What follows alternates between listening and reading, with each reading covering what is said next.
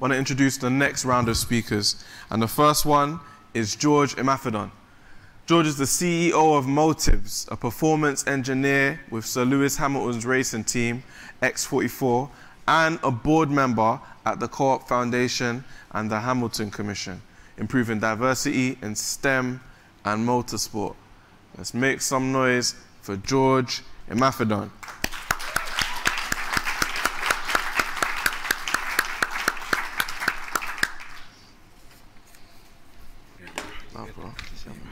Yeah, all good. Okay. Good afternoon. We're going to go again. Good afternoon. Good afternoon. I need some energy. I can't work without energy. This is going to be me and you interacting throughout this whole time, unless I'll get bored as well. So as George mentioned, I'm a performance engineer with Lewis Hamilton's race team, X44, and CEO of an organization called Motivez. But before we start, I want to just go through this, if it works for me. Yeah, okay, cool, brilliant. So these companies on the screen, what kind of brings them together? What ties them together? What is the common thing? Just, and this is for guesses. No one needs to like know the answer. Any guess? Go for it. Engineering? Yeah, some of them for sure. Yeah. At the back. Tech? Yeah, there'll be a bit of that. Human interaction, yeah, for sure. All of them have to. Ooh, you're getting close. So yeah, it is close to Motivez. It has something to do with Motivez. It's like related to something in the room. One more person probably. Does anyone want to go for it? It's a guess. You don't have to know the answer. Okay, cool. Put you out of your misery. So most of the Motivez team, well, all of them actually, have worked at these organizations. I've probably worked at half of them. But that is not the point I'm trying to make today. The main thing I'm actually trying to talk about is an area that I love. I come from one of the best places in London. Can anyone guess? South. How do you know I'm from South? You can see from my aura, isn't it? Is there something around my aura? Okay, cool. Where in South? Southeast. Ah, these people are good. Where in Southeast? Please, don't say Lewisham again unless you're cancelled. Please, not Lewisham. Not Lewisham, not Lewisham. Where in South London? Where in Southeast? Someone said Peckham. I love that. So I grew up in one of the best places in London, Peckham. And when I was growing up, to be fair, I grew up with my older brother, Kenny, and my mum, who was a single parent at the time when we were growing up. And for me, I was surrounded by all the vices that you can imagine. Drug abuse, alcohol abuse, you've seen it all. And when I was 14, my brother was forcibly imprisoned for murder and 6 other charges. And he was in Feltham Youth Prison, essentially. It's a youth offenders institution. Has anyone heard of Feltham before? Show of hands. So yeah, a few people have heard of Feltham. So he was there, so I would go there every other kind of weekend, every other Saturday. I would go, me, my mum, stepdad at the time. And for me, just kind of looking at that environment, I'm like, something has to change. My mum didn't come from Nigeria to the UK for like no reason. Surely if he's going to be in there, hopefully he comes out. But regardless, I'm going to be the one to try and make sure anywhere I go, I leave it better than I found it in some way. So that was kind of like my vision from that point. So I was in probably year 9 at the time, just about to study some GCSEs. In fact, I did some early GCSEs, and trust me, the grades weren't making sense. I remember getting like a G in ARI, I don't even know if that exists, and it wasn't great. And I did maths as well, I got a D in that. But I said, look, I need to take this serious, I need to focus. So at that point, I literally just said, I've made a decision. And I also heard from my brother's girlfriend at the time of something called a scholarship. Has anyone heard of a scholarship before?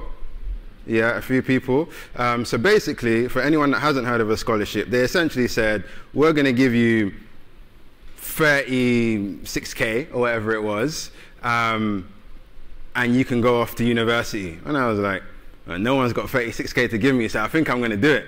And I'm just going to focus on that, and that's going to be my #1 focus and goal. So I think you always need to have a goal, and I had an outcome that I wanted to achieve, because nobody else in my friendship group was going to university. by the time I left school, most of my friends had been excluded.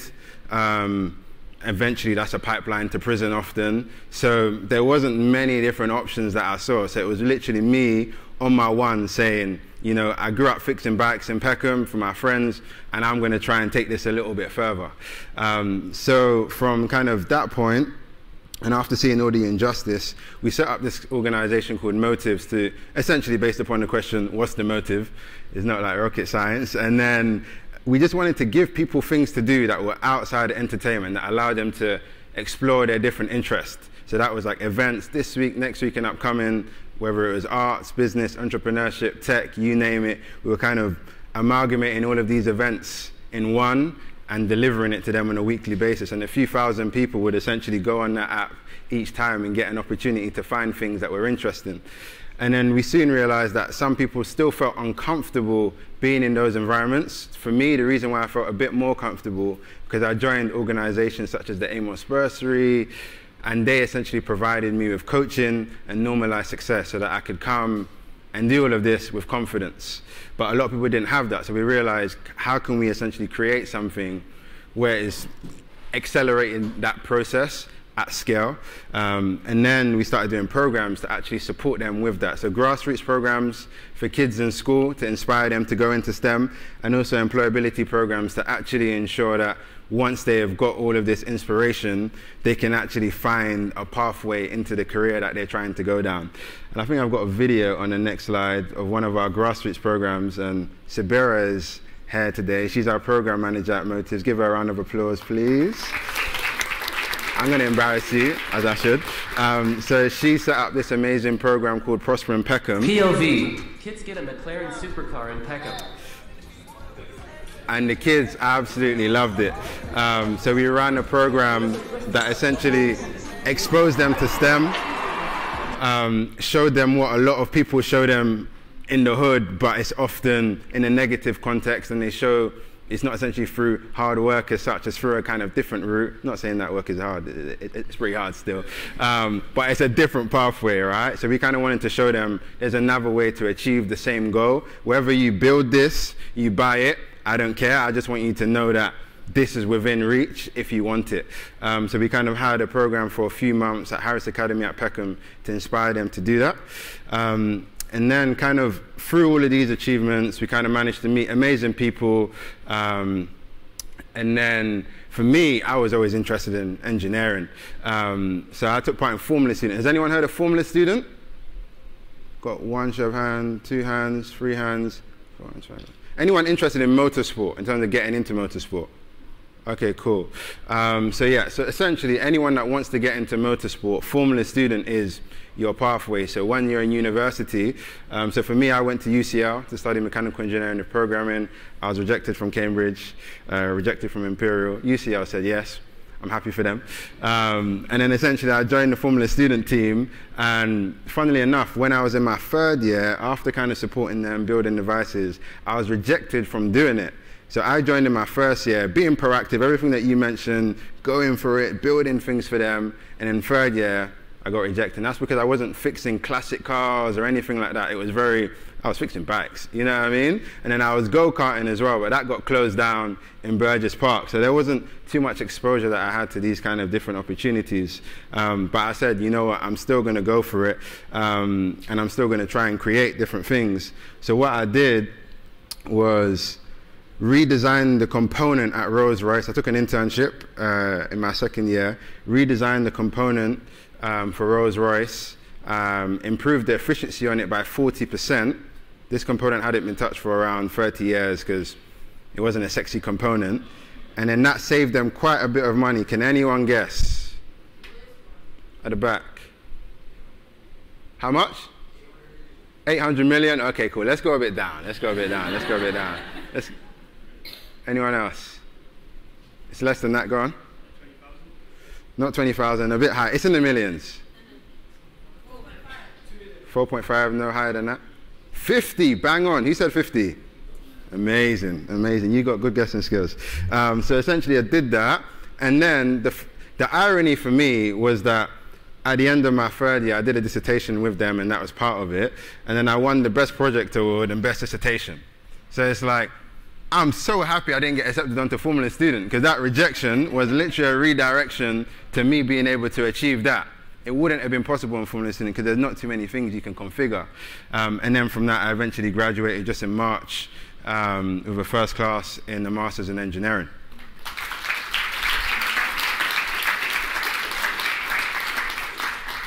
And then as soon as I graduated, I got this email from a guy called Lewis Hamilton. Anybody know him?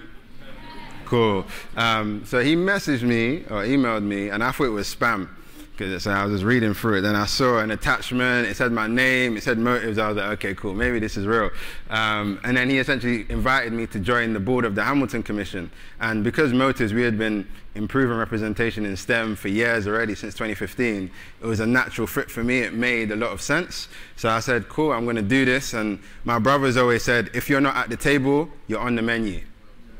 What does that mean? That means someone else is going to make the decisions for you if you're not there, if there's no representation there. So representation is key. You're going to have to advocate for something in life. You can't just stand on the sidelines. So I said, I'm going to join that and ensure that we can make a change in the STEM space and in motorsport. And then eventually I realized he was setting up this race team called Team X44, and he wanted a diverse team of mechanics and engineers. So I said, look, you know what? I can help you do that. We've been doing that at Motivez as well. And eventually he said, why don't you put your CV in there as well? I was like, mate, I kind of already gave up on those dreams of motorsport. I gave up on those dreams of motorsport though, because I got rejected. So I said, I'm just gonna keep doing my own projects and live my life, you know what I mean? And then eventually they were like, well, you probably have the best CV here, so you should just go for it, right? So and then I went for it, went to pre-season testing in Spain and absolutely loved it. And I was like, cool, my dreams are reignited yet again, and let's just keep pushing and see what happens. And now I'm probably in my second season within motorsport. And then this was a video that they recently just did. I'm George Imafidon, and I work on in it. motorsport. And this is engineering ambassador for Royal Academy of Engineering. Peckham, trying to think I think you can turn it up. That's what drove me to study engineering at Thank you. GCSE. Now, I work with Sir Lewis Hamilton's X44 racing team as a performance engineer. Sustainability is actually at the heart of it, and it's about improving that technology. Shape a better future. Choose engineering. They did something weird in my voice there. It's not me, for sure. But essentially, being able to work with him has been a dream. I've even got like a little Instagram post, I think in like 2018, like, Lewis, I'm coming for you. It was when I was karting or something like that. So like, this has been a dream, but I kind of just let it go because I thought, look, I don't know when it's going to come, but I still kept on being proactive and being, you know, taking initiative. And then from there, I recently, just last month, won the Young Engineer of the Year by the Royal Academy of Engineering.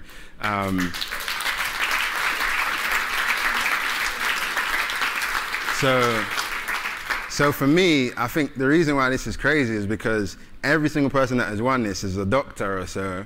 I was like, mate, I'm not a doctor. I'm not looking to do a PhD anytime soon. Like, the Masters was hard enough. Like, I'm just going to keep on pushing and doing my thing, and if the recognition comes, great. But I wasn't aiming for it. So it's often, sometimes you're not chasing something, but you get it when you just put your head down and just try and make sure you actually impact people's lives or try and make a difference. For me, I've always seen myself as a humanitarian engineer, which is about people and planet. Like, how can I leave everywhere better than I essentially found it? And then after this, I got a big surprise at the event. Sabera has seen this, but I'm guessing all of you haven't. And yeah, it took me back for sure. Congratulations on receiving the Sir George McFarlane Medal for excellence in the field of engineering. This is an incredible achievement, and it's so well deserved. I've seen firsthand how passionate and talented you are, and I'm grateful for all the support with the Hamilton Commission, and I'm so proud to be able to call you a friend and part of the X44 team. We both know the importance of having diverse role models within engineering, and I just want to congratulate you on all the incredible work you're doing through Motivez, which is doing incredible things for the next generation of diverse talent. I hope that unrepresented young people will look at your journey and see how exciting a career in STEM can be. And generally, I can't wait to see what you do in your future and what you achieve. But for now, enjoy this moment and have an incredible evening. Congratulations, Blair.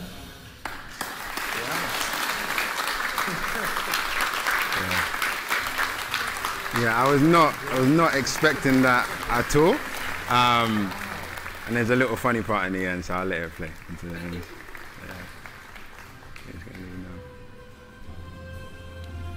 But I think this moment was super special because it's like, there's nothing that you can't really do, and despite the environment that you come from, you think that's a limitation, but it's not.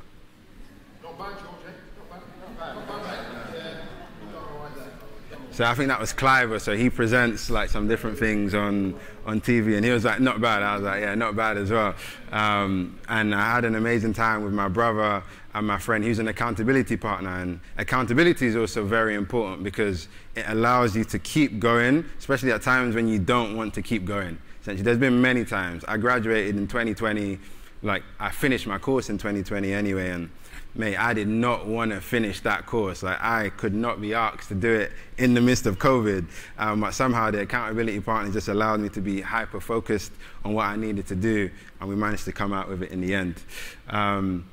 So I just want to leave you with 3 things so that I can be a bit practical. So often, when I think about the motives mindset, that's what we call it. What does that often mean? It often means starting with the end in mind. Like, know what you want, because if you don't, someone's going to tell you what you want, and you're just going to accept it and keep on going through. So if it's that job or internship, just say what that is.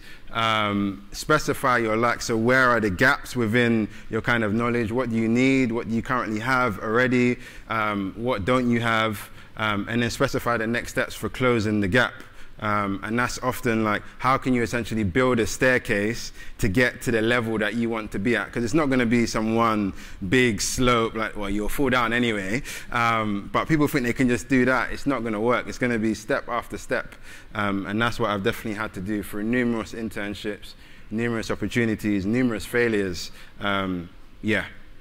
So take a picture, take some notes on that. I think that's super important. I'm happy to answer some questions about that after. And yeah, people say I look like Heady One, so I thought I'd put a quick picture, just to get that out of the way. And he's got a good quote in the song. I was obsessed with money, now I'm obsessed with the progress. Just focus on the progress. Focus on taking it step by step, not this end big goal, because if you build this castle in your head, it's very likely you're going to overwhelm yourself and not going to achieve what you want to achieve. So that will be me, that's my time. Thank you so much, and stay in touch.